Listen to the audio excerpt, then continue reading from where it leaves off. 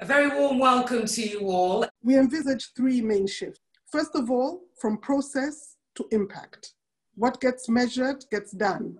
We cannot accept a new normal in which progress against NTDs is put on hold or reversed. We need to identify politicians who are genuine champions. It reinforces our commitment to global health and particularly to NTDs.